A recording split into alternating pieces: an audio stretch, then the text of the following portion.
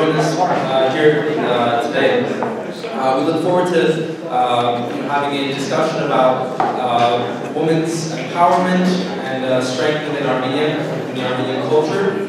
And we hope that you'll join us during this discussion. And at this point, I'd like to hand it off to the speakers. Thank you.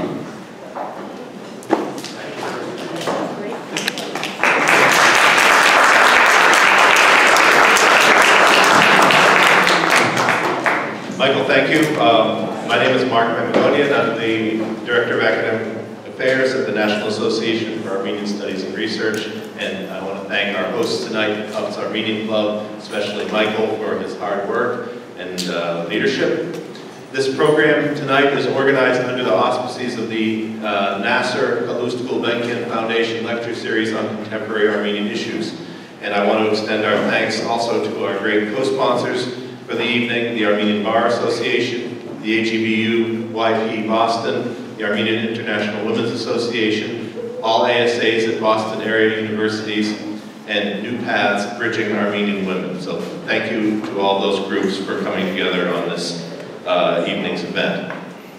I also want to acknowledge the Committee for Contemporary Topics at NAASR that has worked hard to develop and organize tonight's panel, and without whom these programs we've been doing over the past several years would not take place. I think they're all here tonight.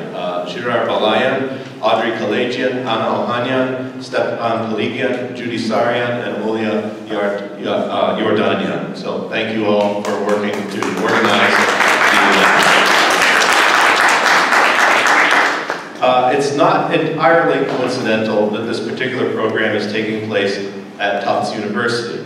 We've wanted to do one of our contemporary programs at Tufts for a while now, but the appropriateness of having it here is underscored by the fact that Tufts is... Okay, well, we'll work on that. Tufts is unique in having two chairs in Armenian studies, in Armenian art and Armenian history, who are both women. I would like to acknowledge them, since they're both here tonight, Professors Ina Bakhtians-McCabe and Professor Christina Marazzi.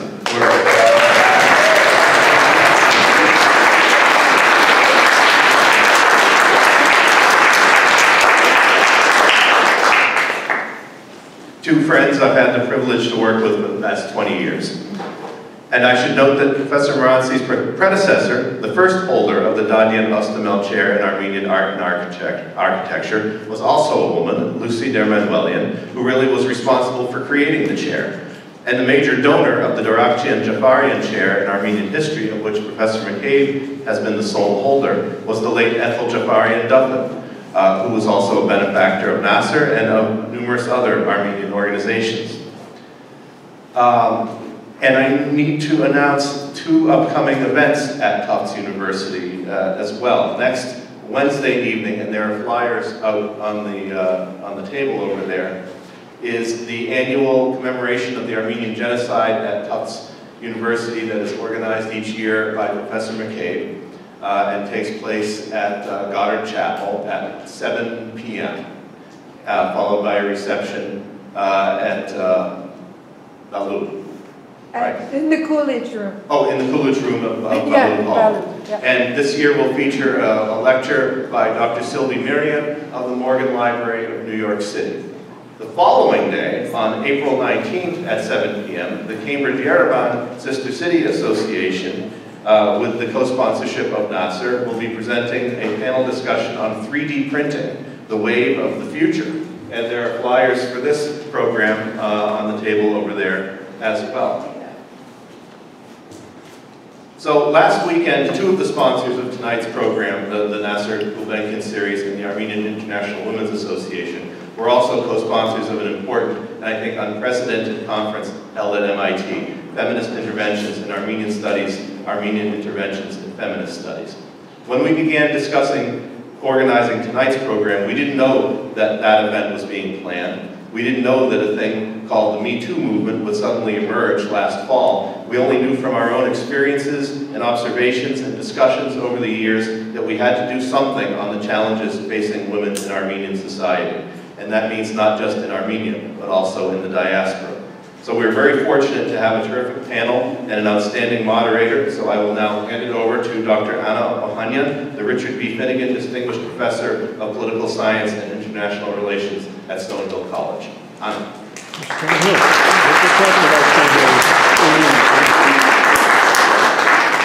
Thank you very much, Mark, and it's such a pleasure to be here. It has been a pleasure to be part of the Contemporary Speaker Series Committee because that forum has emerged as an important mechanism to foster debate and discussion connecting the Boston community and Armenia. At a time of increased authoritarianism around the world, unfortunately, this is an important, very important mechanism, very important forum.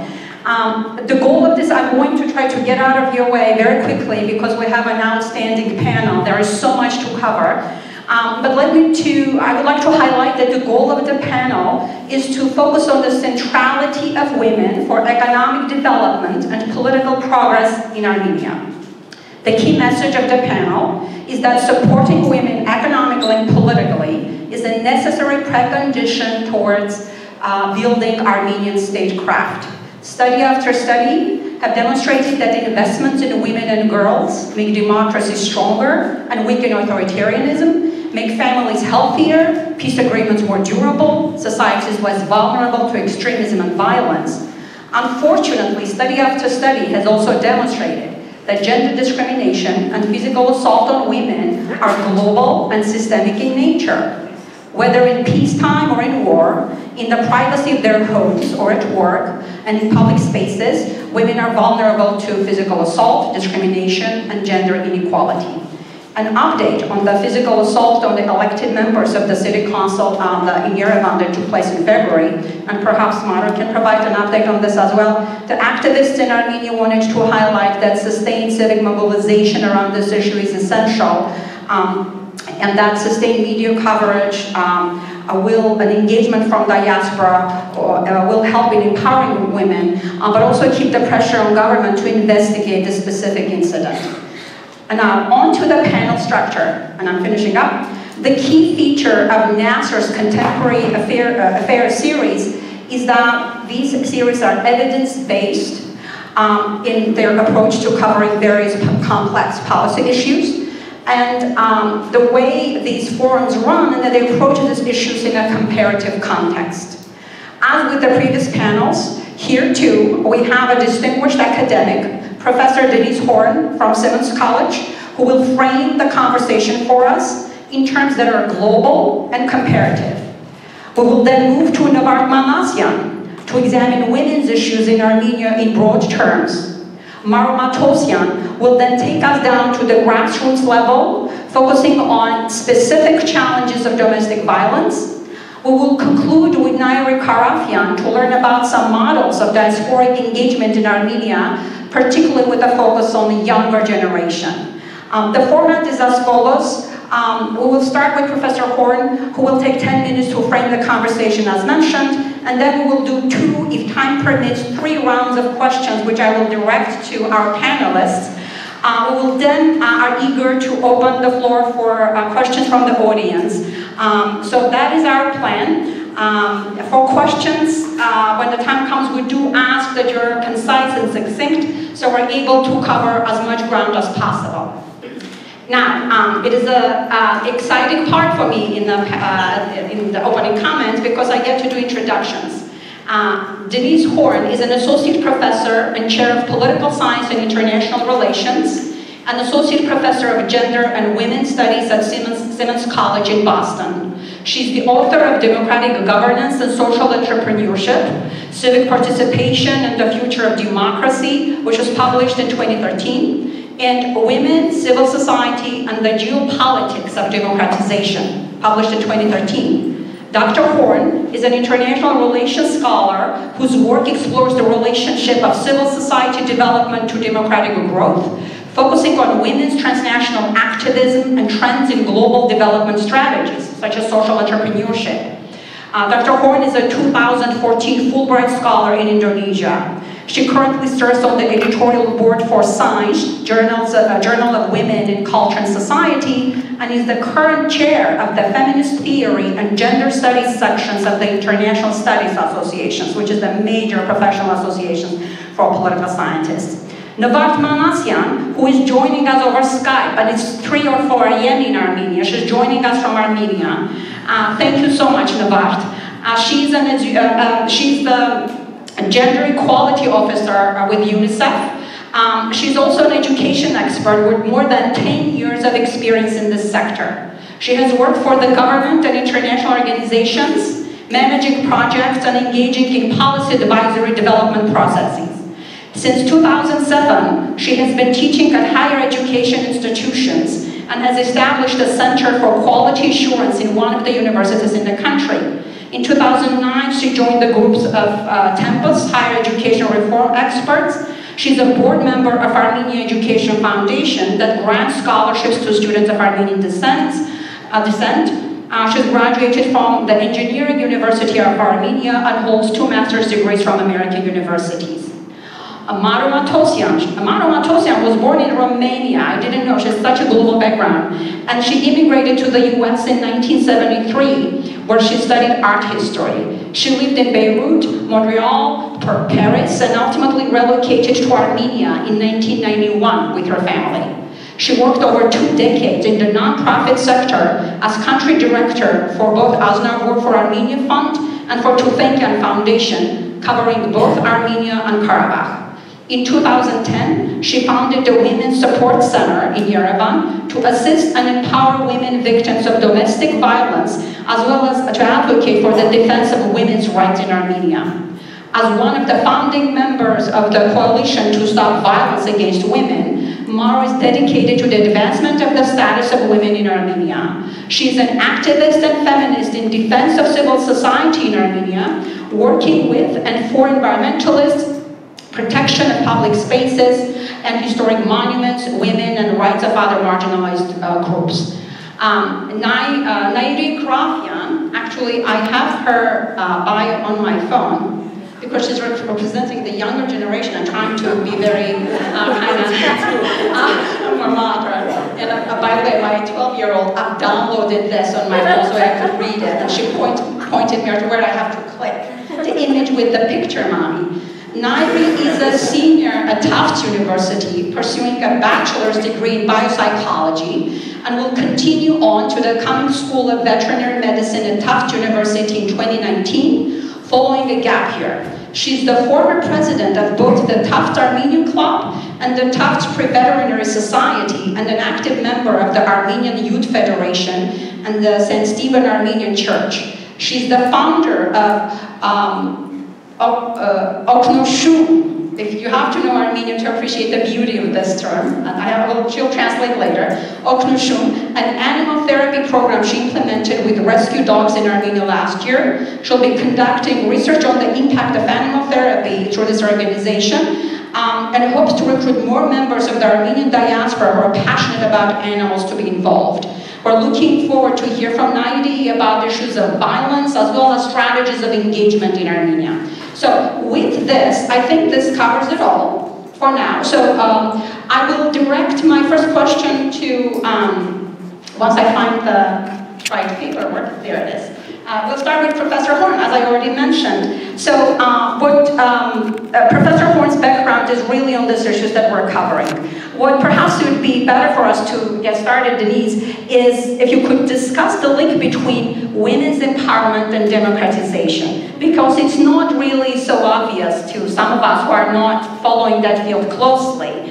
Any other areas beyond democratization where women's empowerment is consequential?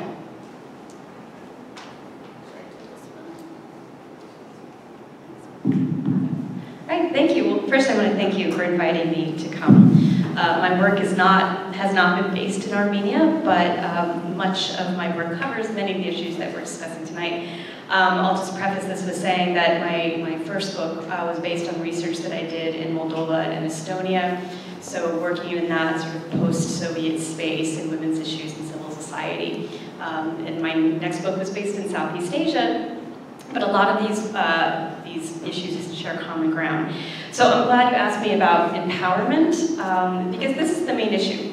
Defining empowerment is very difficult, and nobody has actually done it in a satisfying or a satisfactory way. And it's an issue that I'm struggling with. So generally when we're talking about empowerment, we're generally talking about it in the context of issues. So employment, political participation, education for girls. And most data on gender equality is actually looking at gender inequality, but not really getting to what empowerment means. So the World Bank has a definition of empowerment. It says it's the process of increasing capacity of individuals or groups and to allow them to make choices and transform those choices into desired outcomes and actions. So it's really about agency and personal agency. So empowerment as a process rather than as a thing, if that makes sense. So when we're talking about democratization, and this is something that you know, in the early 2000s when I was in Moldova was something we were struggling with. How is Moldova going to become a democracy after years of Soviet control? And Armenia, I'm sure, struggled with many of these issues. Well, one of the things that all the foreign funders said was that, well, you have to empower the women. They have to be politically empowered. And that sounded really easy at the time, and I was there and young and hopeful, and thinking, well, we'll work with women's NGOs. And that's a sign of a strong civil society or NGOs that are supporting women. Well, they weren't there. So then what do? Oh, well, let's create them. But just creating the NGOs in and of themselves doesn't change the context in which they were operating. So it really was about how do we make democratization and women's empowerment part of a larger cultural conversation.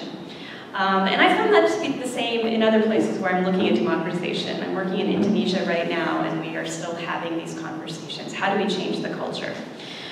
So one of the things that we sort of look at when we're looking at women's position within particular societies is sort of, you know, where are they placed? How are women sort of considered in society? We have some good measurements of that. We have the Human Development Index, but we also have the Gender Inequality Index, and that's sort of one of the things that I look at when I'm trying to think of where are women's place within society and how can we make the case for greater attention to women's empowerment. So I went and I looked at Armenia and its rankings in the Gender Inequality Index. Right now they're ranked 84. This is out of 159 countries. And ranked 84 between Algeria and Ukraine. That's actually, Armenia's gone up in the past year or so. There's three different measurements of this for the Inequality Index. It's reproductive health, which is looking at maternal mortality rates, but also adolescent birth rates. Employment, economic status, that is, and then political participation. What is the proportion of parliamentary seats in government, and how many women receive secondary education? Armenia does really well in terms of education. But these other factors as well, how do we determine why women aren't more involved in politics, for instance? Interesting note about Armenia is that we have a very high number of women in the population in Armenia. It's actually higher than the men. I think it's 54% women in Armenia. So where is the disparity? And this is the question that comes out in many different societies. How is it that we can have higher numbers of women? And in most countries, I think 84% of countries have higher numbers of women than men. Why aren't we seeing more political participation? And how do we get to that issue of empowerment? Well, if we're just looking at how do we get women into the economy, we might be missing something really important. Lots of women were in the economy during the Soviet period because that was kind of, you had to be in the economy. But what kind of work are women doing? Are they doing the work of three people, meaning they're doing a job out in public and they come home and they're also doing the housework and they're responsible for childcare. So they have that triple burden, right? We have to look at that. What kind of work are women permitted to do? What kind of space do we open up for women in terms of economic empowerment?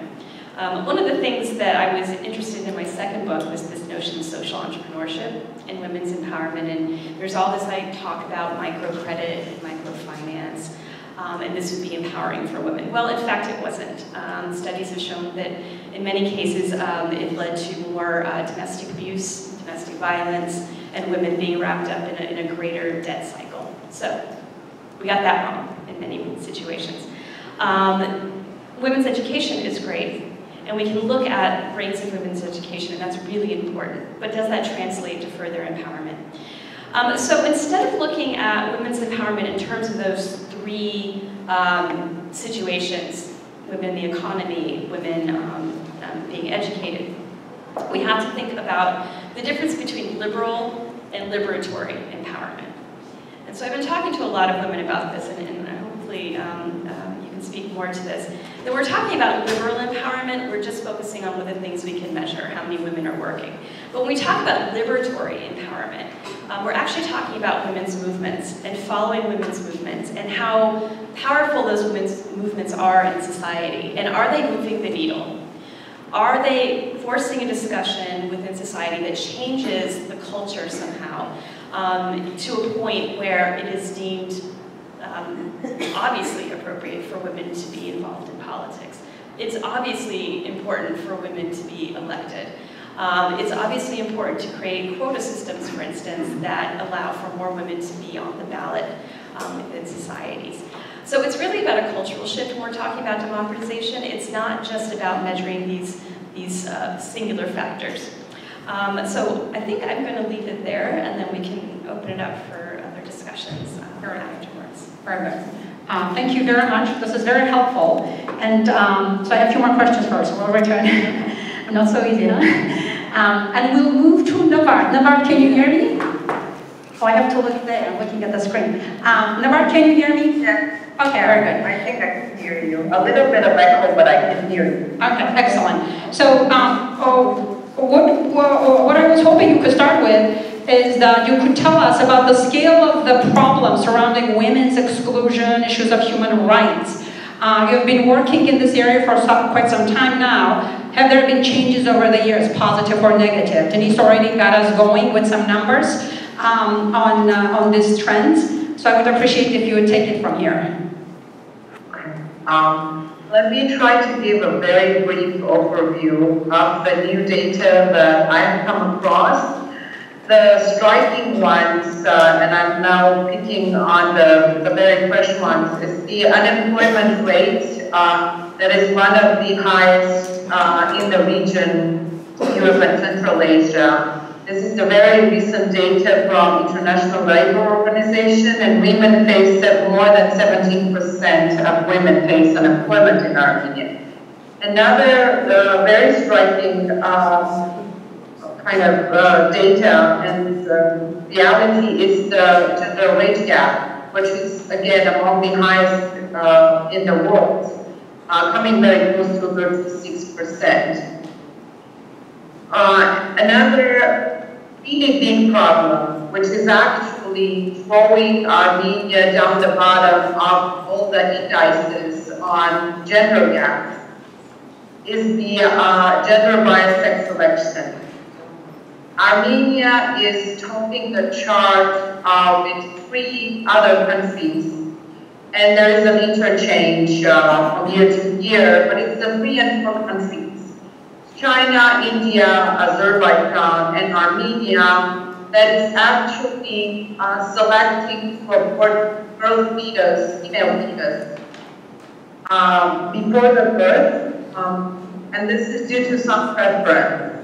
The ratios are so skewed that when you look at the health and survival sub-index when measuring the gender gap globally, Armenia is actually topping the chart with this big country. The picture has improved over these 5-6 years. The ratio has come down from 1:16:1:2. However, the repeated studies show that there is no change in some preference. And that is the alarming kind of revelation that over these years, with a lot of work, which actually has improved over at the outlook in Armenia, when people are asked, they still give the same reasons for preferring the sons of the girls and resorting to sex selection. I can't go into the interlinked nature of public and private space, how the voice and agency within the household and the asymmetries are linked very much to gender inequalities and disempowerment of women, and how it is important, obviously, to look at the household economics and household power relations to understand how is it that after receiving education, women opt out of public speaker. They opt out of being represented in different spheres of public life, and that's how we come to see that there is very few MPs in our parliament. I certainly think that people of the arts, I can live in here. Okay, very good. This is a lot for us to process, so we're going to come back to explore some of the numbers you presented there. Now let's move to Maro Matossian, and I can go both ways, Maro. I can go directly straight to domestic violence problem and the law that was passed, but I'm wondering if we could keep that for now. And I was wondering if you could talk a little bit about the areas in Armenia where women's disempowerment, then exclusion, has been most consequential for Armenia's democratic future, economic progress. I know you have a lot of views on this, and I'm hoping you can share some of those here. Yeah. So I think it's a good segue between Nvard and Denise to say basically that the woman empowerment, as Denise also mentioned, is strongly linked to democratization. We know that. And there's a strong correlation between democratic government and the eradication of poverty. Now, the strong correlation between poverty and neoliberal policies, and some of them pushed by the World Bank, have left women primarily affected by poverty, which intensifies the gender asymmetry. So when we have that, these policies, what does it imply? It implies budget cuts. We also have a lot of corruption, cuts in socioeconomic safety net, and all these leave women more impoverished. And we've seen this in increasing numbers. The poverty in Armenia, according to government data, is 54% of the population, and it's primarily affected to women. Now, besides the policies, we also, in Armenia, we have an issue of patriarchal society. And I think you know what that means, where men decides and... Sorry. Okay, sorry. Is this better? Sorry. Yes, much better. So, in the patriarchal society, you know that that women are the majority, the men are the majority, they lead, they decide, they feel entitled. And this also creates significant barriers to women in the, to women's autonomy and also in the economic and political power of women. And all this hinders empowerment. Now, the areas that most are affected women empowerment, as Denise also mentioned, are in labor and employment, education, and political arena. Now, in policy, I understand that, and Nvard, you can correct me, but I think that there is a quota imposed on the government to have 30% of women representation in government, parliament and government. So we will see where that goes. Georgia has made a goal of 50-50, which is really ideal, and we'll see if they will succeed. But the numbers are not enough. This is not, as Denise said, it's not a numbers issue. It's really a mentality. It's really the attitudes of society. is really how we as citizens view each other. Do we view women in equal terms, or do we view women as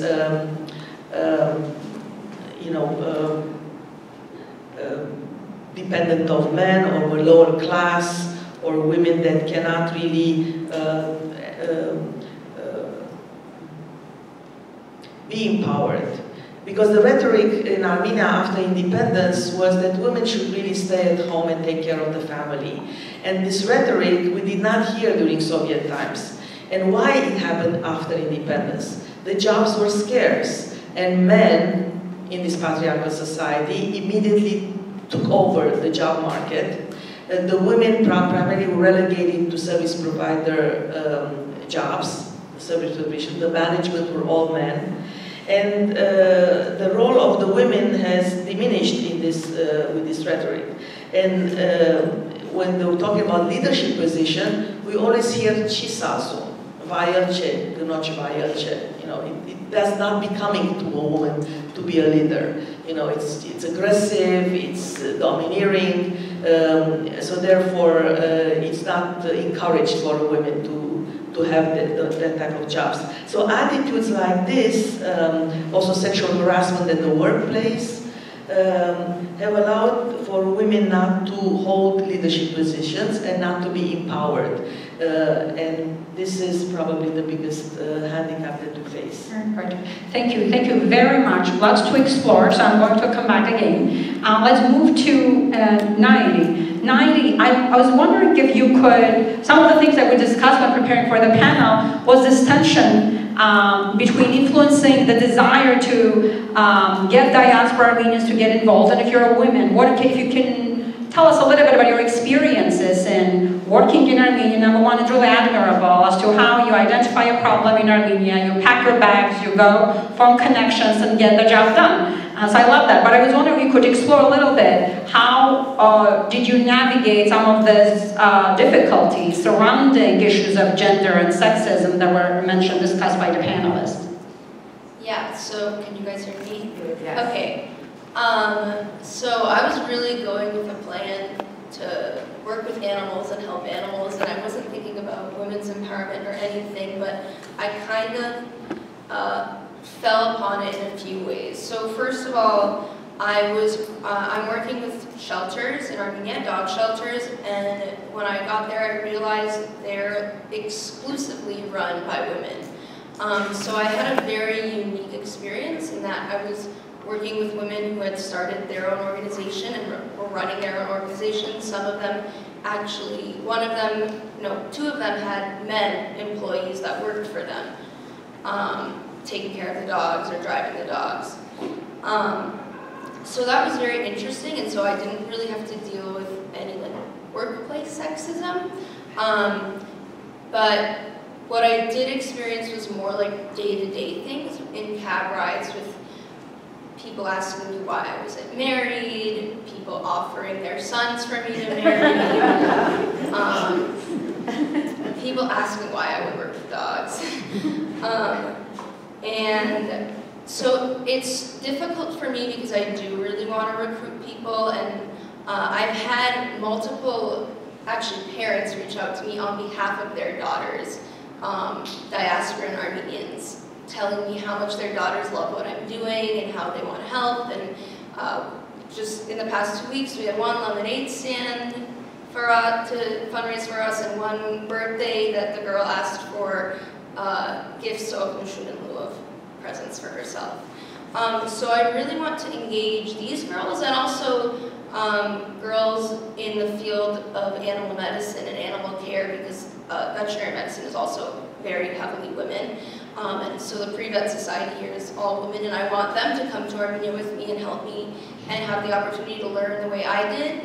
But then I have these experiences there where I don't want them to experience that.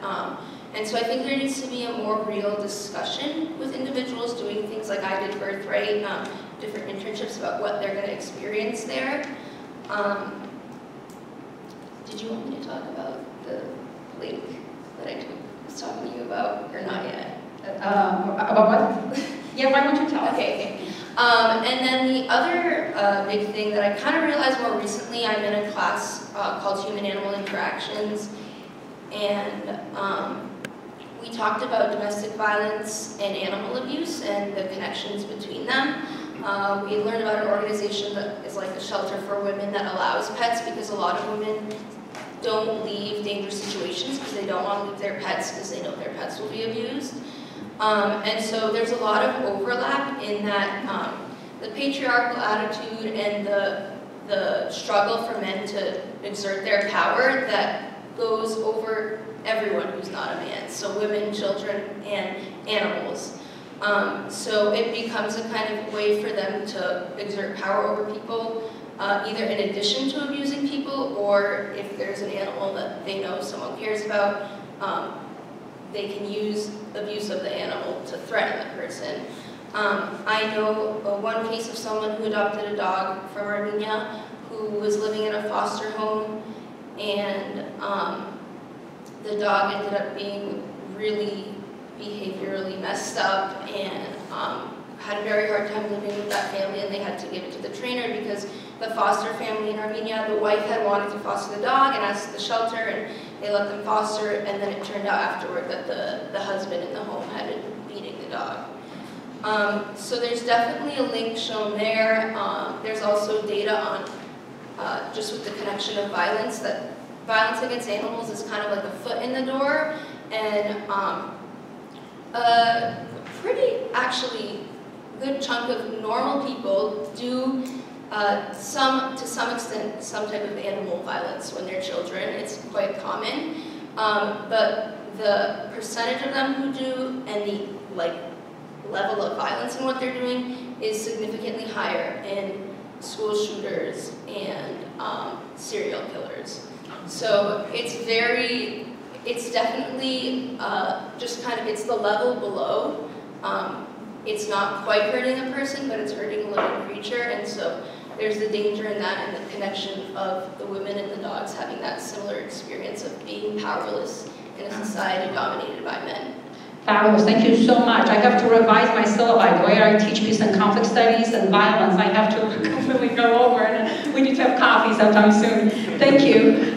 So we're going to zoom out to the global level again and back to Denise. So Denise, what I was hoping you could tell us a little bit more is the cost. What are the implications of leaving women behind for communities, for societies, for states? What are the mechanisms in doing so? How do women become excluded? What are the mechanisms? I was hoping you could draw from your experience in Southeast Asia. Wow, that's a lot to unpack. Well, the implications for leaving women behind, I think, may be obvious to me. I don't know, obvious to everyone, but we were just talking before the panel started on levels of funding, for example, for domestic violence shelters, for women's organizations. The implications of leaving women behind in democracies is that women's interests aren't represented. Now, this is not to say that every woman who is voted into office is going to represent all women's needs, right? So we see situations where you say, well, we have this number of women in office, but these are very conservative women, and they're not necessarily concerned, say, with welfare policy. So we have Margaret Thatcher as a prime example of that. So the question is, how do we get more women who are more willing to bring these policies to the fore? Now, we have examples of countries that have done very well in this. So in terms of gender quotas, for example, if we look at Sweden, they have one of the highest numbers of women in the parliament. However, it's not 50-50 yet, and they've been doing this for 40 years or so. But the parity is fairly high. And out of that, we've seen the development of very high welfare programs, pretty substantial welfare programs that include parental leave, both maternal and paternal leave, public creches, funding for daycare and childcare, and we also see a high emphasis on women and girls' education. But also, from a global level, the development of now what they're calling a feminist foreign policy. So there are implications to having this idea that societies that are more inclusive of men and women and the needs of families particularly will also possibly reflect that in their foreign policy making. And that's fairly new. We don't quite have evidence yet for what that would look like, but that's something we're working on. So the implications of leaving women out or behind in the democratization process is that this patriarchy that you're talking about becomes so normalized that we become blinded to the needs of half of society. But that also hurts men in society as well. So we have patriarchal societies that have an emphasis on the men in charge, the men doing the work, the men outside of the family in the public sphere rather than the private sphere. We have families that become distorted as well, where fathers are not brought up to care about their children in the same way, because possibly that wouldn't look manly if they were doing the child care or the housework. So we have lots of evidence to show how harmful it is on both when you have highly patriarchal societies that don't include women. And then your second question, I forgot what it was now. Oh, Southeast Asia. All right, well, so I've been doing work in Indonesia for the past 7 years or so, and I've been very interested to see what's happening in that situation. Now, Southeast Asia, well, Indonesia is an interesting case, because in the 1950s, just post-independence from the Dutch, if you're familiar with Indonesia at all, Indonesia had one of the most popular and populated women's organizations in the world.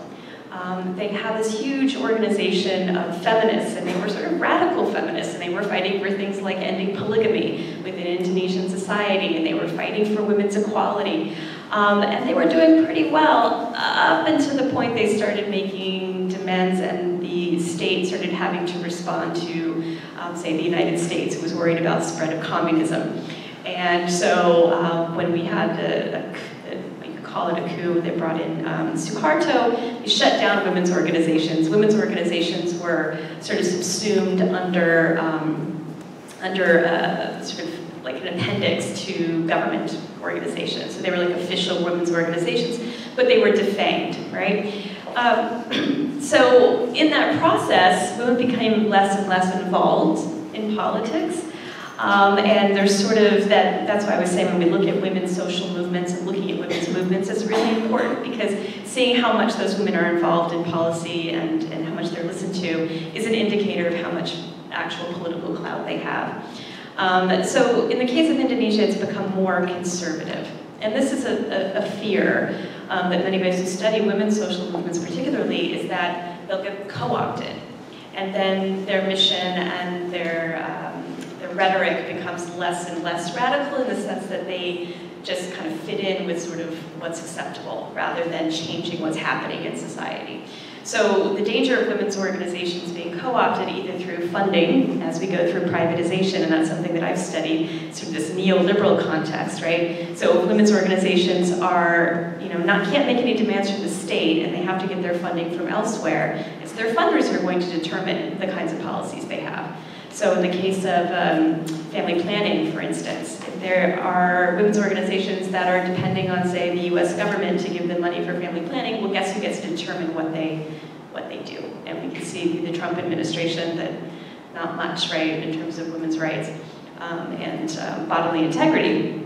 So we have to ask, how much is neoliberalism sort of limiting the discourse under which women can demand rights worldwide? Thank you. I didn't think of it that way. Thank you. Nvard, what we're hoping you could tell us a little bit, you started actually talking about this already. If you could explore a little bit more the costs and consequences of excluding women from political life. And I was wondering if you would also focus on education. What role does education play in promoting women in the political sphere? And have you noticed any changes in political participation over time? Anecdotal evidence, some of the peace activists are mostly women. At least I see them very active in the streets, but I don't have the data. So that's one form of participation, but also women in the parliament. And related to that, and I'm going on and on, the quotas, do they work? I wonder if we could have a conversation on that. So if you could take it from here.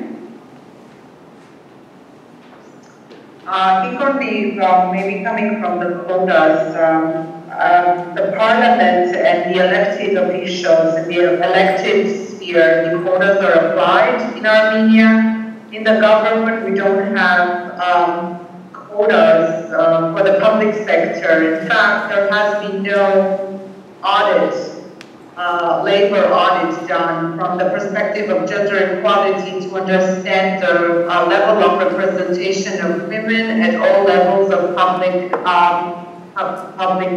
sphere and government. On political participation, its relation to education and how women's participation, did I get it right, how women's participation in political life impacts the... What role does education have, if at all? I mean, there are more women enrolled in colleges and universities, I believe, than men. Is it, do we need more, is it specific type of, I don't know, trainings, political education, how you run for a campaign, or is it general, are we looking for specific, is there a need for specific type of education with specific content, or are there effects from education in general, higher education, for example? I would want to look at education from a narrow and broad perspective. The narrow, looking at the formal education, and actually having ample data on how stereotypical content and stereotypical pedagogy is impacting girls. How all that is disempowering them into making informed and free decisions. And when later in life you come to see them in higher education, one of the reasons why women are underrepresented in STEM fields is exactly linked to this stereotypical content and pedagogy in the earlier years of formal education. Actually, the very recent report of the Committee of Women in November of 2016 pinpointed this aspect of public policy in Armenia and the need to revolve the content, revolve the pedagogy.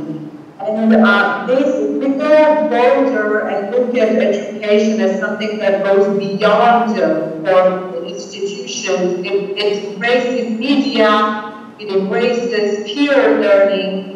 And then I am now going to again come back to private sphere, our lives in private spheres in our households.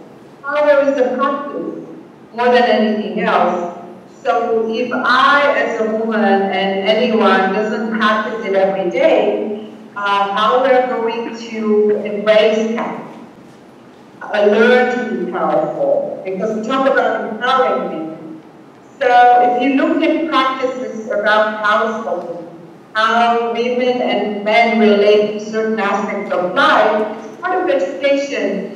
We grow as children in households. We see this power dynamic within the households more, and in the demonstrations, in the parliaments. It's later in our life that we come to learn how the public relations are all,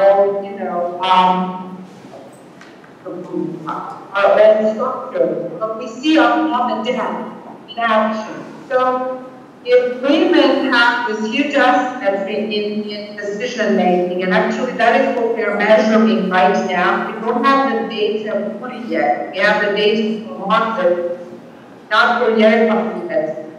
If the attitudes and norms of the society are such that whatever decision I take as a woman is not welcome because of my gender, that's part of the education. That's part of the voter education that seeps into my peer exchange as a child, as a girl child. Truly, there's a lot of research that shows how girls and boys change their self-esteem after being exposed to media. How the self-esteem reinstated, and how the self-esteem, the very natural self-esteem, me being good. Really girls losing that after being exposed to media, that's education.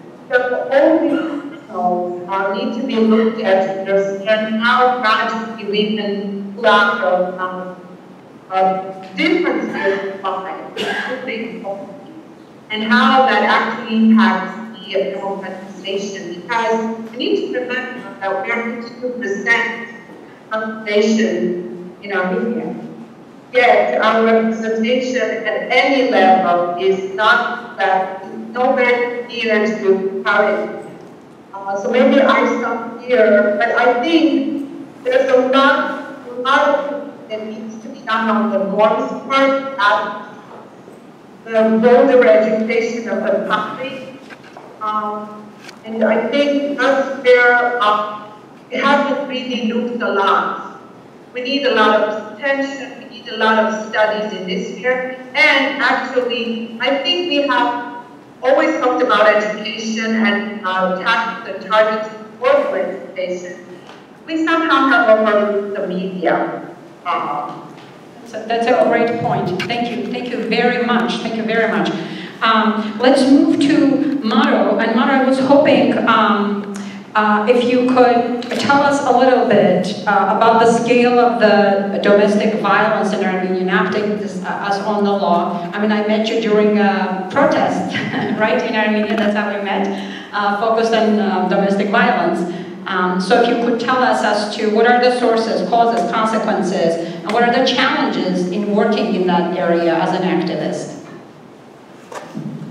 How much do I have to talk? I'll give you 5 minutes. We had agreed on 3, but... Yeah, no, I'm more interested in the questions in the audience, so I'll be very brief. Domestic violence, as you know, it's a global problem, so Armenia is not spared by it. Unfortunately, in the Soviet times, we did not address these issues because those are very taboo. The Soviet society was that concept that the society is perfect, this problem, the social issues are problems of the Western world, who don't have these issues, so therefore it was never discussed. With the independence, when these issues were brought forth, the society was shocked that we have such issues in Armenia, and the diaspora was shocked also. The lack of legislation until now and the lack of protection of women have made that domestic violence really came out to the vengeance in society. It was also triggered, it was not the cause, but it was triggered a lot by poverty and unemployment. So right now we have 1 in 4 women affected by domestic violence, since 2010 there have been known 50 deaths due to violence, to abuse. I'm saying known because many times the abusers try to cover up, saying that it's an accident, that it was suicide, and if he has power and money, he can bribe and he can cover up for that. If I could interrupt quickly, actually in the security studies area, that indicator is considered low-intensity conflict. Meaning if you have that many soldiers dying at the border as in a conflict area, that will qualify, that will be coded as a conflict, as war. Right. So, of course, when domestic violence, the more we talk about it and the more women are aware that they can be protected and there is a way out and they can receive shelter and protection, the more the calls are increasing. This is how the awareness also helps to alleviate the problem as well. Because if we keep it taboo all the time and we don't talk about it, the problem does not go away. But if we talk about it and we try to pass legislation and advocate for women's rights, the issue becomes... for example, when I started, the government was in complete denial that there is such a problem. Then they said that, oh, there's some bad apples in the society, or there's a Western problem, we don't have that issue. And then when more evidence was brought forth, and more data, and more, when we worked together with the agencies and with the police, and we brought case and case after case after case, then they could not deny. And also we were very instrumental in publicizing these cases. We had 2 very public cases that were covered on TV and in the media, and that opened the floodgates. that really made this debated issue in society. Whereas in 2010 there was no discussion in the media, no article on this topic. Now we have about 30 to 40 programs on TV or articles per month dealing with this issue. So this is becoming increasingly more discussed, and women and men more aware of it.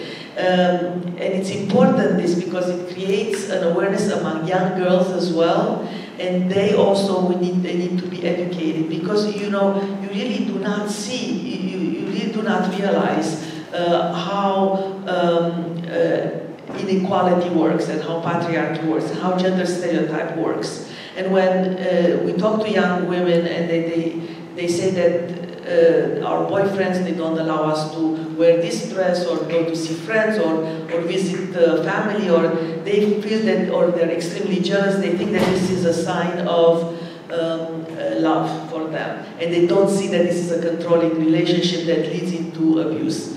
So the more awareness there is, the more also we strive to combat these gender stereotypes and towards a more egalitarian society, where women also look for equality and demand equality and demand to be treated with respect. Thank you very much. And we'll move to Nairi. I have one specific question, Nairi, to you. Very often you hear within diaspora, we do want to get engaged, but we don't have connections, we don't know where to start.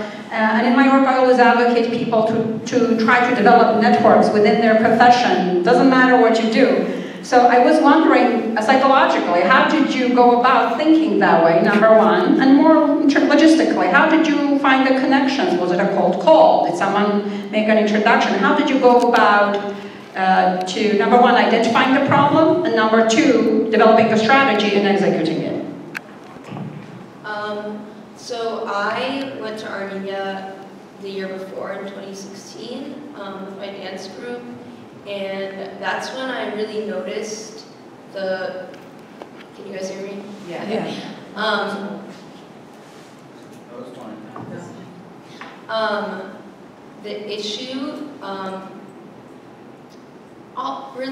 any issues in Armenia, because I had last found in 5th grade and it was this magical place, and then I went back in 2016 and I was like, whoa. So I noticed just poor treatment of animals, lots of stray animals, and mostly just a lack of the beautiful connection that people here have with their animals that benefits them and us. So at first I just wanted, I was visiting shelters there during my tiny bit of free time, and thinking that I would come back in 2017 and just volunteer at a shelter. But throughout the years I thought about it, I realized I needed to do something to show people how great dogs are. And I thought about some education stuff, but I didn't want to come in and be like, I'm from America, and this is my opinion and it's right. So I was like, how am I going to show them that dogs are great, not just tell them? So then I thought about animal therapy and how great that would be. And so I actually researched online to find places that might want to have therapy dogs. And then in terms of connecting with the shelter that has the dogs, I had visited it when I was in Armenia in 2016, and so, they have Facebook and email and everything, and so I connected with her. She does therapy with horses, and so she was super interested in this. She already kind of uses the dogs in the therapy, but I was proposing to, have a good strategy to certify them and make sure that we have handlers that know what they're doing. And so when you get to Armenia, people from all these little corners of your life that haven't talked to you in years are like, hey, I know someone in Armenia. So actually my dad's cousin sent me the information of the Fund for Armenian Relief to go talk to them more on the fundraising end of things. And they mentioned that they have a children's center. And they asked if I wanted to visit it just to look at it. And I did, and it was really nice. And it wasn't until I was literally walking out the door from my tour being like, do you think you want to have dogs here? And then I sent them all the information, and they were like, yeah, so we started doing it, and the kids really love it. The third time we went, we were a little late, and the kids all have to wash their hands when we get there.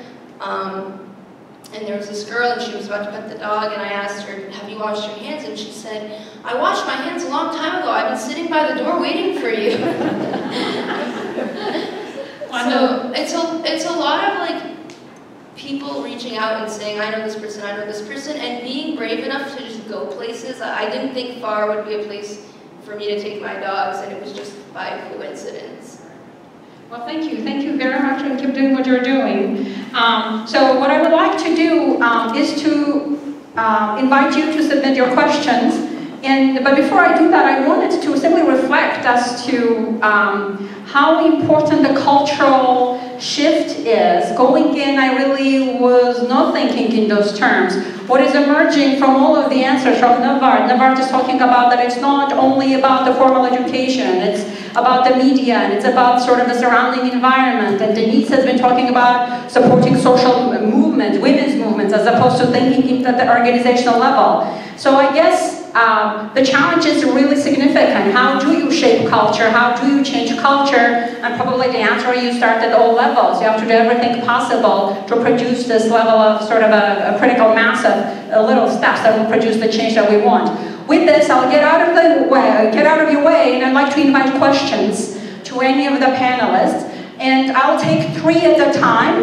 And again, please keep it to 2 minutes, questions ideally, and a comment if needed. So let's go, let's start from all the way to the back. 1, 2, 3. Very good. Thank you. This has been just very informative all around. And I guess this is probably thank you.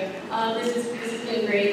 This question is probably mostly for Maro, but really anyone who wants to touch on it. I was speaking with a friend recently whose relative had gone to Women's Resource Center, which is doing very important work for women who's brought in this that. But it was only for a limited time, and she had faced serious domestic violence and sought refuge with the center and was able to hear that. But it was for a limited time, and then she had to go back. And I didn't really understand the details. I'm not sure if my friend knew all the details of why. But I guess my question is 2 parts. And the first would be, is it, at least in part, a localized or legislative capacity issue? Is that a typical thing that, you know, it's for a limited amount of time? And tied to that would be, is there a way that diasporans can help more than they are now? And if so, how? And with what kinds of resources, if that isn't a typical situation, if it's a matter of running out of funds or resources. Thank you. Thank you. Jack, do you have a question? My question is mainly to Maro or anybody else, but with the extensive experience that Maro has, 25 to 30 years living in Armenia and Karabakh, my question is, this whole subject of women empowerment of women and democratization of the society with respect to women and giving them power and authority, how do you compare the, let's say, the city laws versus the rural women, where, say, 50% of the women in Armenia, maybe that's, you know, plus or minus, but 50% of the women live in the rural area. Do you find any difference?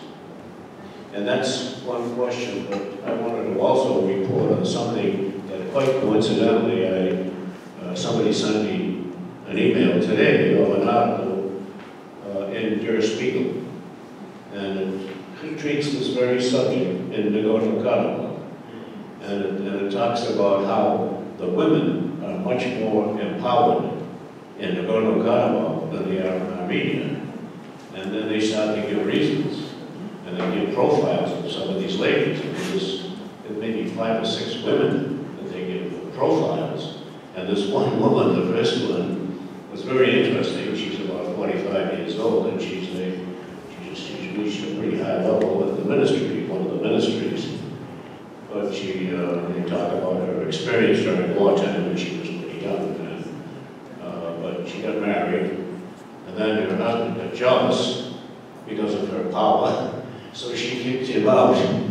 And so she's, a single mom, and she's reached a pretty high position in the government. Anyway, that's just a point of information, and I can make that article available to Mark.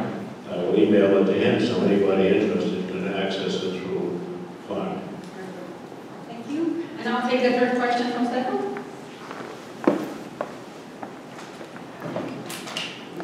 My question would be for either Maro or Nvard, people that are in Armenia on the ground. It has to do with the legislation, the domestic violence legislation. Legislation can pass for a number of reasons. Obviously, a large part of this legislation has to do with the great work the activist community has done in putting visibility and pressure on the government. But I feel like it's a defensive piece of legislation that people's behaviors don't change overnight. You said they were in denial in 2010. Well, in 2017 or 18, they're probably feeling a lot of heat. My question is, what do you think the prospects are that the legislation will be enforced? That there will actually be people arrested, prosecuted, and jailed for these kinds of crimes, making visible examples in society that this is not going to be tolerated. I mean, on the one hand, there's education, and there's increasing the self-esteem of women so that they don't have to take this kind of stuff. The other half has to do with the enforcement, the law enforcement community, saying, when these things happen, we're not going to wink, wink, and look the other way, just to have something on the books. Thank you. Nvard, perhaps let's start with you. Maybe you can take this question and then we'll go to the panel and Maro can take the other questions. Yeah?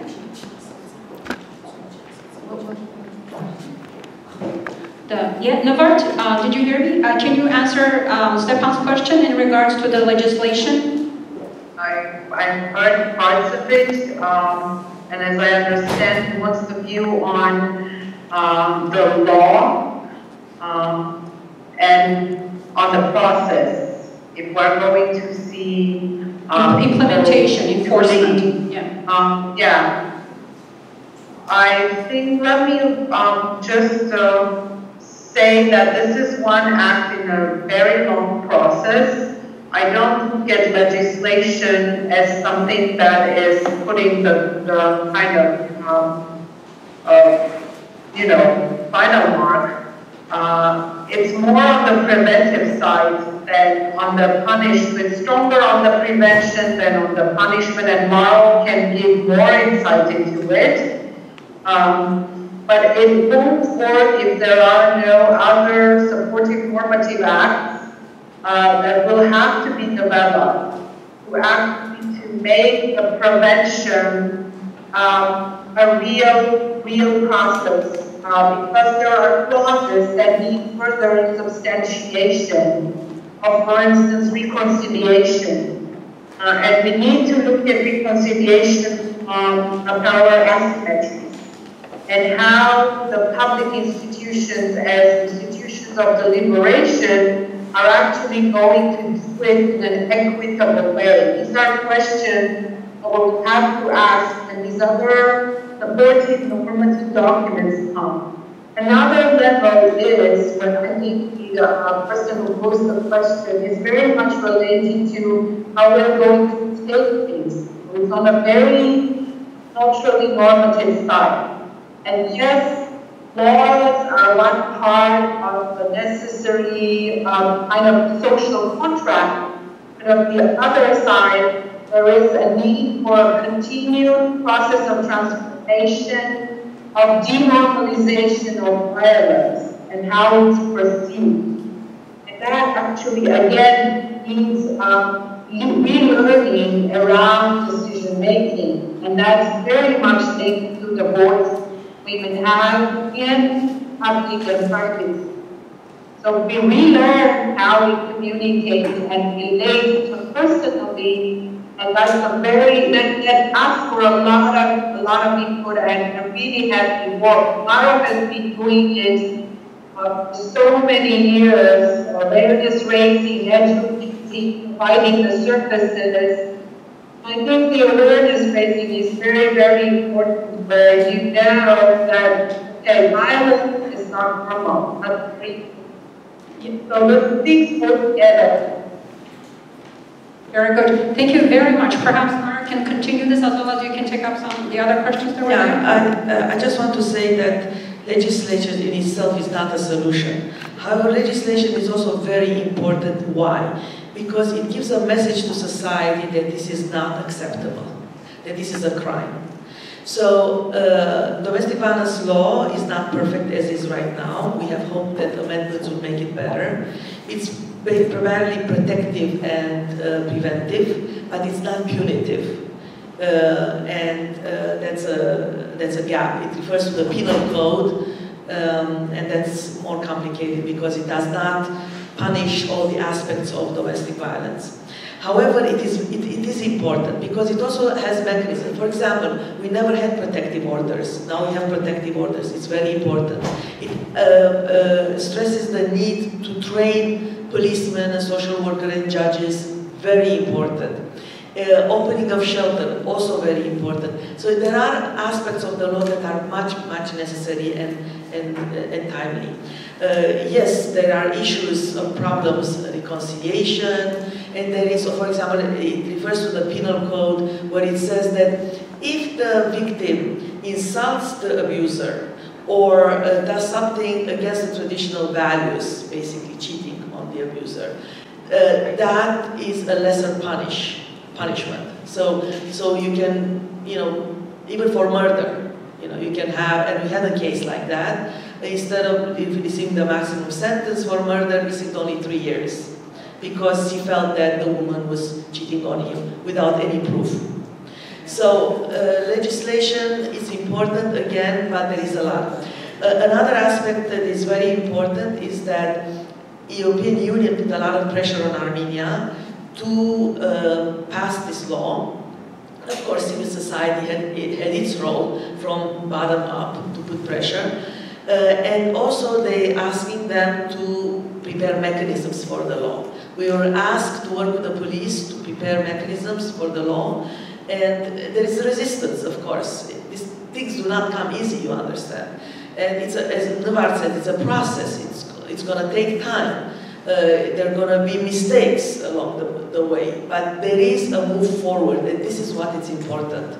We have to go through this path. It's painful, but we have to do it. And to tell you frankly, it's been fast. I mean, if you consider that from 2010 to 2017, we already have a law, it says something.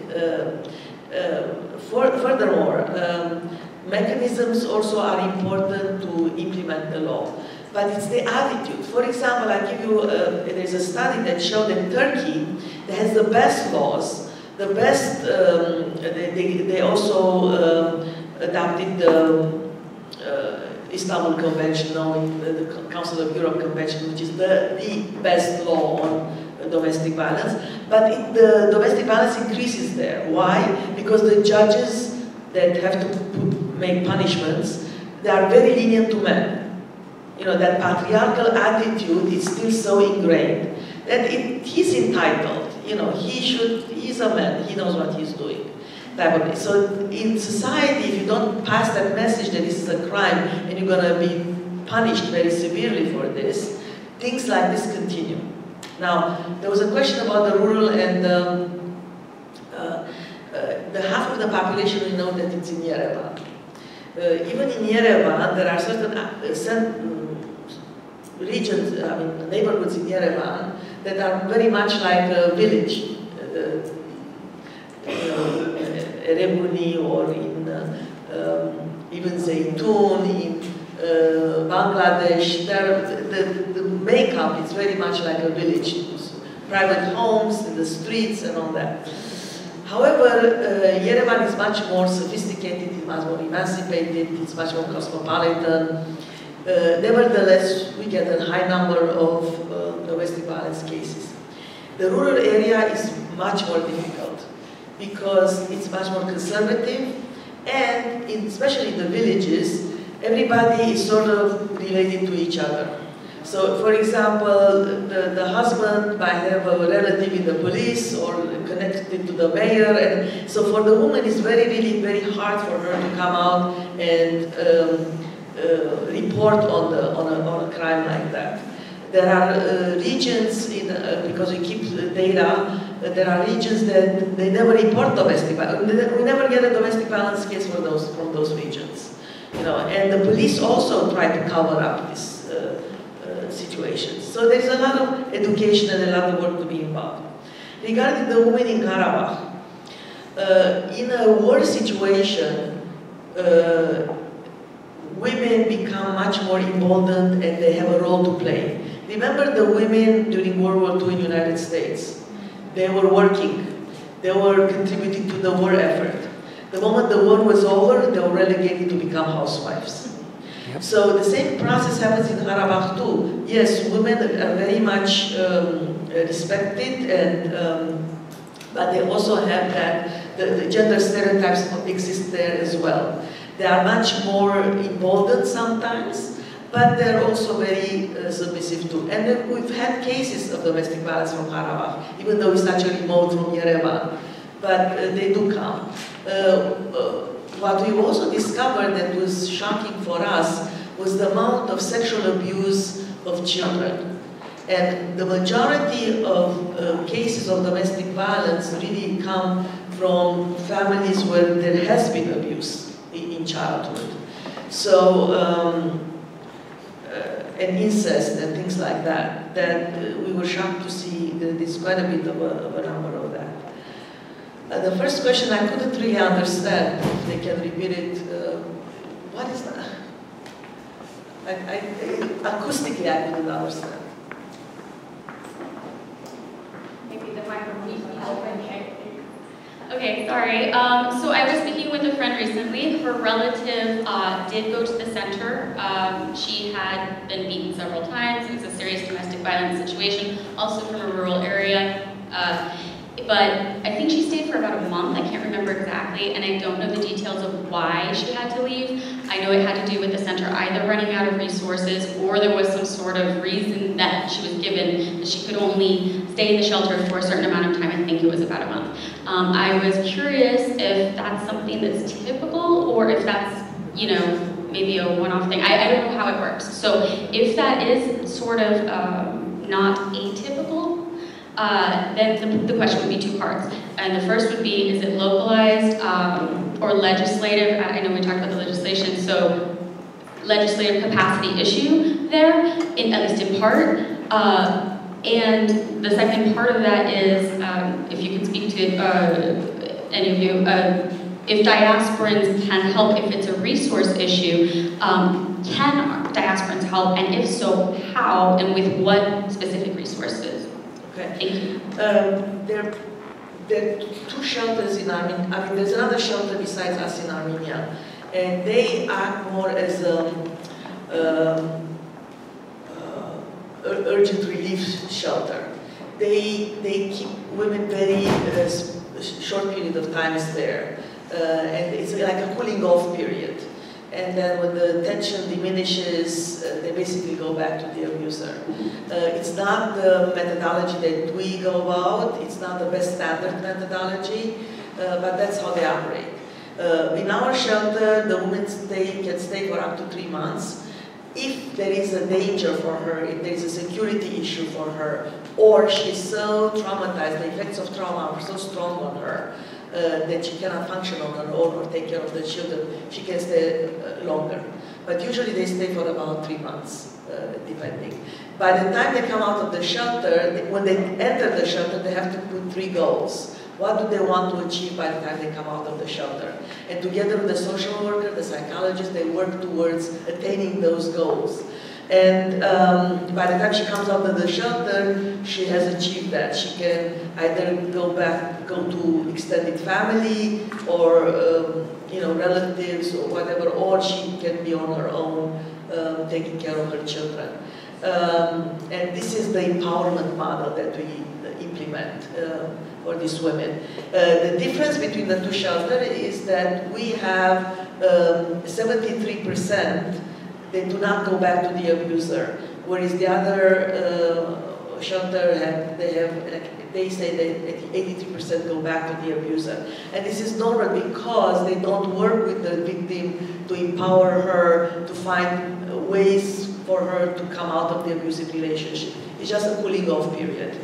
In terms of resources, that's a very good question, and I can talk a lot about this because things happen with money everywhere. And unfortunately, international organizations and donor organizations, they do not give money for core services for functioning. They give for training, for advocacy, for women's rights, whatever, but they don't give for running shelters. And donations are always welcome for, and I rely very much on the diaspora for support on this. Right, thank you. Well, actually, what has been characteristic to this panel that NAASR has been running is we like to set time aside to examine the question, what can be done? What can the community do? So we'll have a conversation on that, we'll turn to that. But I was wondering whether Nvard or Maro could, maybe also since we're talking about the implementation of laws, is there investigation of the incident within the city council? What's the situation? Has there been, what's going on? Any update on that? Well, unfortunately, that incident was labeled as hooliganism on the part of the councilwoman. So women who are victims, they're...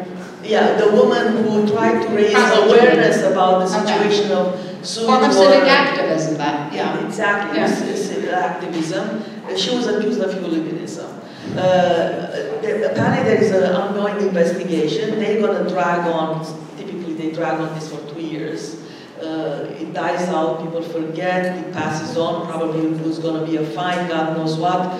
Nvard, do you have more information on this? On the councilwoman? No. Yeah, that's basically the practice, so we don't know. The aftermath, the conclusion of that is that even worse, now journalists are barred from entering the city council to assist, to participate in the meetings. So even more restrictions, and yeah. That's very unfortunate, but I don't want to. Let's do another. Yeah. Mark.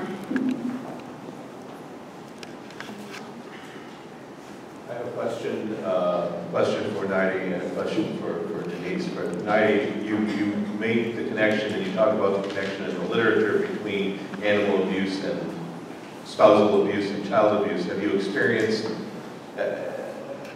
on the ground, is there an awareness of this connection in your experience in Armenia, or is this something that you've encountered just in the scholarly literature? And for Denise, are there other post-Soviet states that have had more success in this department that you can point to, things that they've done that have been more or less successful than what's happened in Armenia? I just want to answer briefly because it's been a topic that discussed very much with the police, because we work with the police for the mechanisms. Abusers destroy everything that the victim gets emotionally attached to. And and there's a risk assessment that we give, and one of the questions is, for example, did he beat you during pregnancy? Does he have a gun? You know, the questions risk assessment. And one of the questions is, did he kill a pet? Because whenever the victim makes an attachment to something, even family photographs, destroying those, killing the pet, and those are very high-risk abusers that can commit homicides. So there is a strong correlation between that. But the reason I wanted to ask this question because these days we're working with the police and telling them about this, and their comments are very sarcastic. That means that if I cuts off down shunim, if I hit the dog, that means that I'm an abuser. If I tell the dog go away from here, am I considered an abusive person? So they don't really understand the concept. I think it's really great that you brought that up with the police, because I would say even here, it's not looked at enough and realized enough. In the video I was watching in my class where this was brought up, the people were trying to advocate to work more with human rights groups because they had found that they got a report of a dog that had been abused. They went to the house and they happened to see the child walking into the house with bruises everywhere and were able to report it. So it's hard. What I'm learning is in trying to advocate for dogs is one step at a time, and we still haven't completely gotten the woman part down. But I think it's important for them to somewhat come hand in hand, even though it's difficult in a culture where dogs aren't valued as family members the way they are here. But that, again, the people doing this are destroying everything in their path. So seeing abused women or children can be a sign that there's an abused animal in the home. Seeing an abused animal in the home can be a sign that there's abuse going on. And yeah, there can be a connection between law enforcement and groups that advocate for humans and for animals. Thank you. Denise? I'm so glad that dogs came up in this conversation. I'm a huge dog lover. It's a great connection. So post-Soviet states that have done better, I suppose is the question, or I don't know if that's the way to put it. I did a lot of research in Estonia. This was the early 2000s, and they have been able to improve quite a bit in regards to women's issues and women's rights.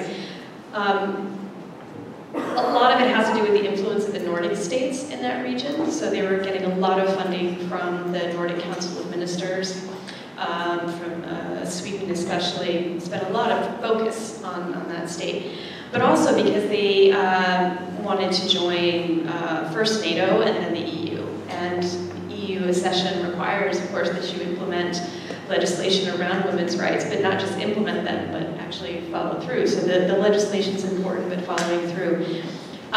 There was also a lot of influence from sort of the Estonian diaspora, people that had left during World War II and the Cold War, and they came back. I was in touch with a lot of women activists at the time who would come back to restart women's organizations there. So that influence is actually quite important. But then also implementing CEDAW, so the Convention on the Elimination of All Forms of Discrimination Against Women. They actually pushed really hard to implement that treaty that they had signed on to. And Armenia is also a signatory, so it's really about following through with those commitments. And also at the time, Estonia had as many, if not most post-Soviet states at this time, had a huge problem with human trafficking.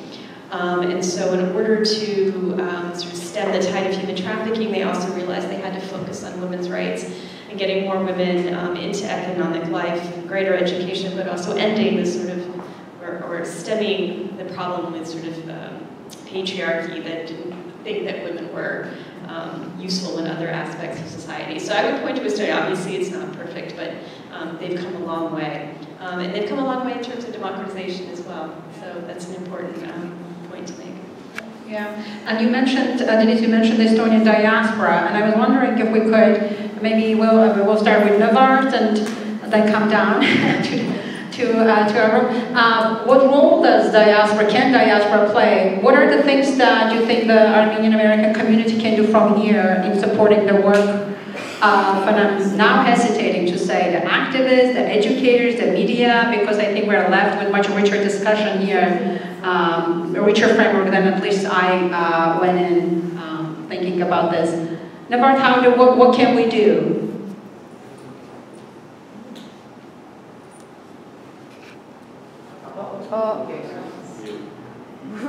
We can't hear you, Nvard. We can't hear you. Can you hear us? Okay.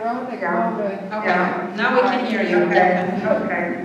What role the diaspora can play in the transformation in terms of empowering women and generally. I think one very important aspect, there's a very nice interactive tool I tried years ago looking at the linguistic map of the United States, and it was actually measuring the level of produced text, I mean the frequency and the volume of texts for the languages that populate the area of the United States. It was amazing to see the ratio of the population for the texts that were produced, and Armenians were very prominent. Unlike the smaller numbers, the prominence of the language, the prominence of the presence in the US and on that map was very impressive. So it's not only our physical existence, it's what we produce culturally, what we are interchange, what we give and take.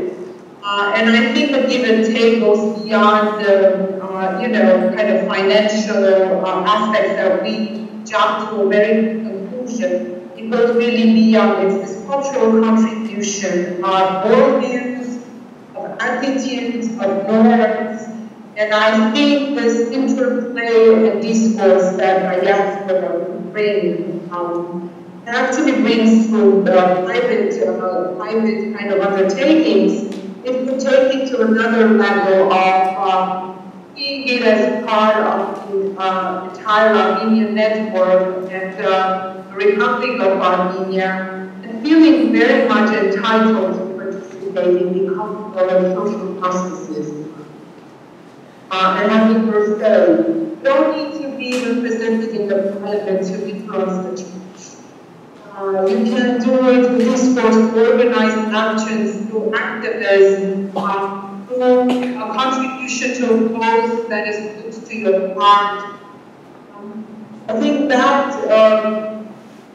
that's how I see personally the importance of having this wonderful network, and the fact that I have met Skype in Boston in a very different time zone. One of the, very fantastic things that the technology gives to us to connect whenever, however, our imagination allows us. Thank you. We're really excited that you could join Nvard, indeed. Maro, do you want to add anything to the Can We Do question? Yeah, I just wanted to add one thing. When we knew that there was a domestic violence law about to be discussed or to be passed, we were not sure yet 100%. So we knew that it was about to happen, but they've been saying that for the past 2 years. So we needed to mobilize. And I asked my friends in the diaspora to start a petition and start letters and signatures to be collected and to be sent to the Prime Minister and to the President even. And then the President came in Geneva for some talks. Women there also asked him directly, will the domestic violence law be passed? So at every instance when issues come about for Armenia, what is it, gender issues or corruption issues or voting regulations, I think we need to speak out as diasporans. I mean, we come from democratic societies, we're not from dictatorships, not yet maybe, but so far so good. But I think we need to speak out, and we need to make the government accountable. EU is making the government accountable. They're saying you're not going to get free visa policies. Yeah, visa mobility with the EU if you don't do this, this, and this. Okay? So we need to work the same way with the government. We don't have to take photos with them all the time and kiss their hands, but we say that, okay, what have you done to empower women? How come women are not so much represented in the government? We don't should, recently somebody has asked that to the president, to Sir Sarkisian, and his answer was, oh, I would love to have more women in the government, but the problem is that we don't have women prepared for such positions, which is a classical denialist answer, okay? There are plenty of women very well educated. The issue is civil society, right? You're mostly leading civil society organizations. Yes, the problem is that they're not Republican Party members that he would want to have, but women educated, we have plenty. Very good, thank you. Okay, there are 3 more questions I'm going to collect from here. Let's do 1, 2, 3, 4. I said 3, but we'll take 4. So 1, 2, 3, 4. There we go. Hello, this is for Denise, I think. You talked about the empowerment of women from a political perspective, from an educational perspective, from an employment perspective. In your research, is there a correlation? I think there probably is, a soft or hard, between family planning and the successful women and women empowerment, because it seems like there's a correlation in terms of countries with very large birth rates and poor treatment of women versus Western European countries that have very poor birth rates and very empowered women.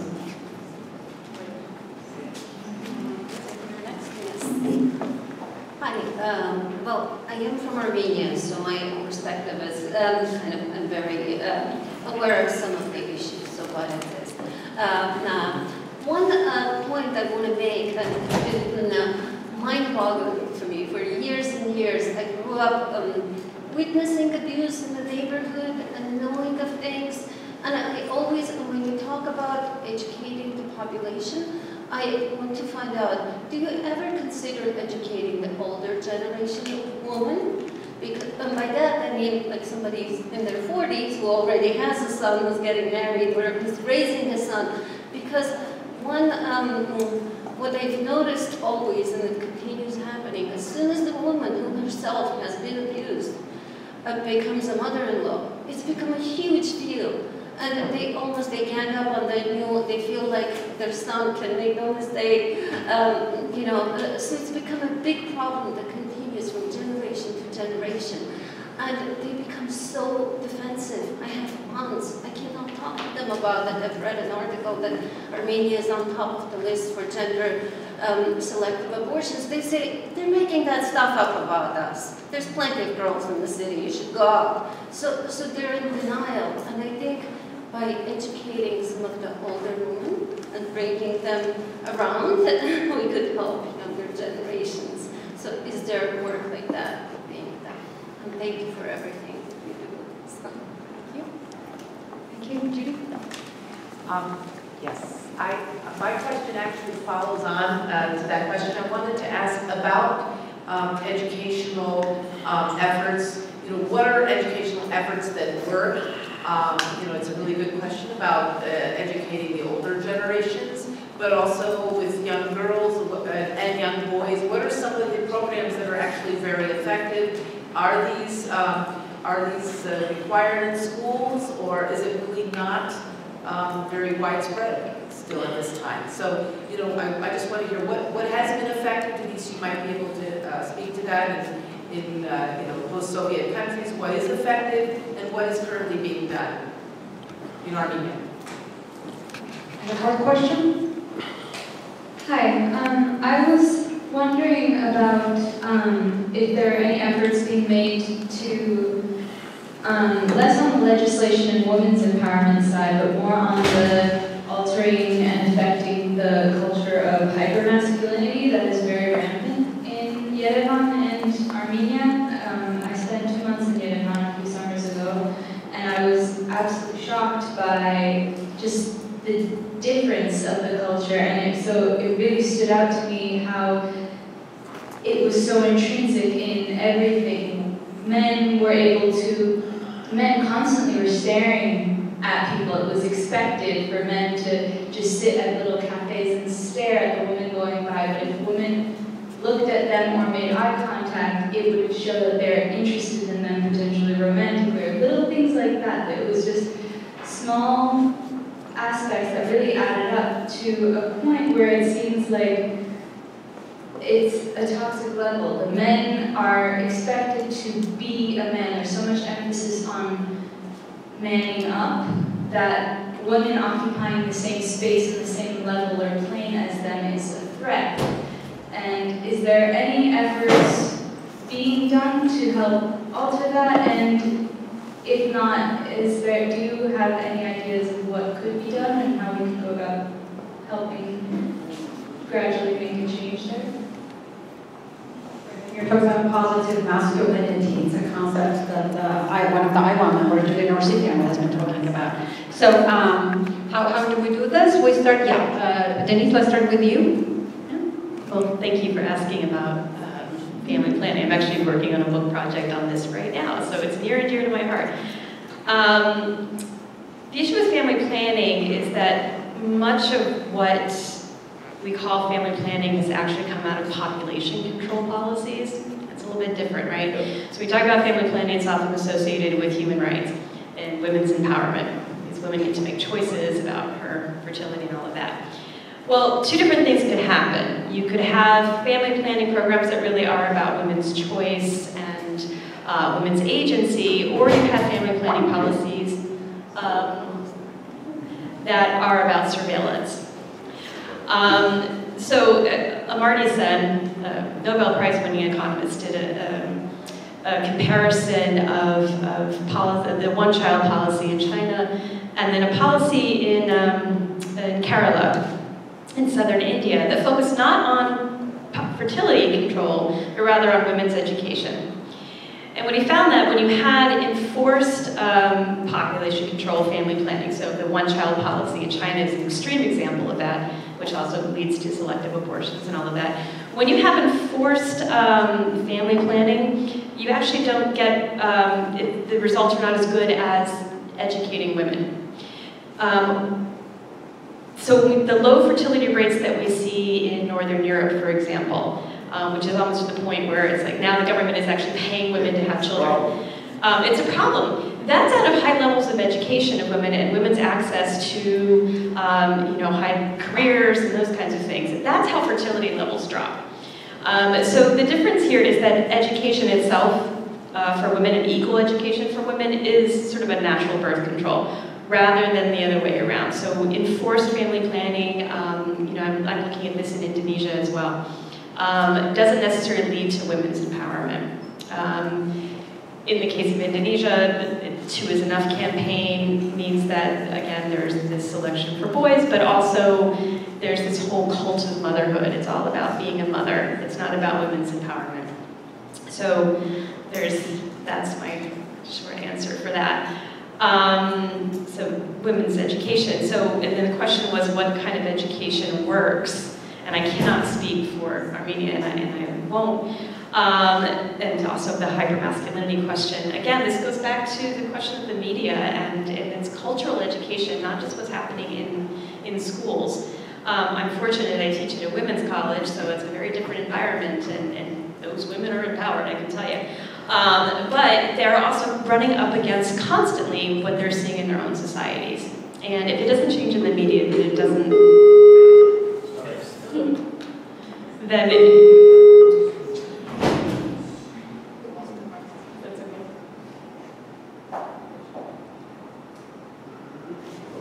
Right? So if we don't see these representations change, then we don't see a lot of change, I think. So I think that's, you brought up the Me Too movement, and so important. And that's happening on sort of that cultural media level. I would like to answer about the domestic violence is a learned behavior, meaning that what you see in your childhood, through your parents, as a boy you become an abuser in adult life, as a girl you enter abusive relationships. So in Armenia, yes, we do have a problem with mother-in-laws. It's very specific to... Also father-in-laws. Father-in-laws as well, yeah. And in terms of educating them, you know, when you deal with a person at 50 or 60 years old, it's very hard to change their mindset. It's easier to work with younger people and explain to them gender equality, combat the stereotypes, and rewire their brain to think that, you know, respect and a healthy relationship is the one that will give a good, make a good family, rather than the abusive and controlling relationship. So working with the elder people is very, very difficult. I don't think there are results in there. We are presently doing a study about abusive men program, marriage program for men, because worldwide I don't think the program has given results. and looking at what are the methodologies that work the best.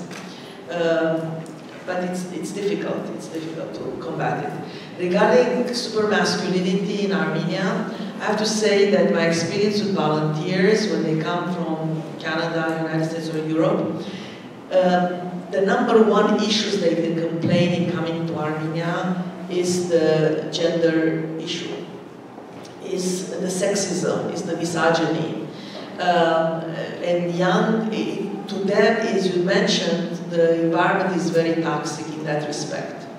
I had to go to Birthright Armenia and talk to the volunteers and how to handle these issues and how to sort of understand where they come from so they're not that revolted by it, rightfully revolted by it, but still to be able to handle it. It's a different society, it's a different mentality. We can understand that, but I can understand how, to us, it can be so revolting and discouraging and even disgusting at times. So how do you combat that? Is interaction, is creating an atmosphere where these issues are discussed, where you know, your peers, you can discuss these issues with your peers. The more we talk about these issues and the more we create a culture of dealing with these issues at personal level, at community level, in the media, and so forth, that's the changes. Unfortunately, for example, those of you who come from Armenia, you know the soap operas in Armenia, serialnere. The famous serialnere where women are constantly depicted as victims. They are cheated, they are suicidal, they are beaten, they are not empowered at all, they are at the mercy of their men. And these are not, they are watched by 80% of the population because they depict real life for them. That's what they say. But there are not good examples for society. And I know that in Mexico there was a soap opera created where it deals with these issues, and they've seen that domestic violence has dropped because of the soap operas that dealt in a positive way with the role of women. So media, yes, everything has a major role in how we deal with these issues. And you know, if you get Armenian TV here, write and complain about these things. Nothing happens. But at the end, they give advice and they say what choices are, the way it's Western style. I notice at the end they summarize the episode and they explain it in the Western style. Yes, we presented you reality, but this is the solution. Stay out of their lives, they're young, they deserve to make their own decisions. Maybe, I mean, I don't know, because there are many, and what it's sent to the diaspora to view, it's a much better, softer version, yeah. Yeah. Can I add something about the changing the environment, just from my perspective, my very, not expertise perspective. I think another important thing, in addition to media and talking, is if we have these opinions and we want to share them, that we should be interacting with the community as well. And I think part of me, was revolted, and I don't want to come back, and I don't want to interact with these people, and I don't want to be talked to like this. But part of it is also, one of the people who asked the question was talking about how also having women understand that they don't have to put up with this, and so seeing examples of other women not putting up with it is really important, and so shying away and getting annoyed doesn't help. But I think the more that we go back and interact, either moving back or spending time there is really important. Yeah, that's right. That's a great point. We're running short on time, and there are refreshments in the back.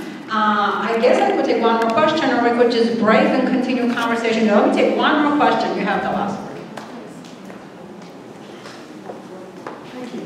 The question I was going to ask earlier was exactly what Maro just brought up about the soap operas, because I know that there have been other things done in Kazakhstan with the BBC and so on. And just linking that now to what someone asked earlier about what can the diaspora do specifically, it would be very interesting, I think, to see some diaspora playwrights or people who can write for television to join with a team in Armenia, not try to impose something from here to there, but to have some teamwork, and that could be funded from the diaspora. It could be something different than what's now broadcast, and it could be something, I think that putting a sign at the end is really good for the people who watch to the end, but not everybody does, and it's not quite as effective as actually having it acted out. I totally agree with you, but it's also taken into consideration that television is privatized.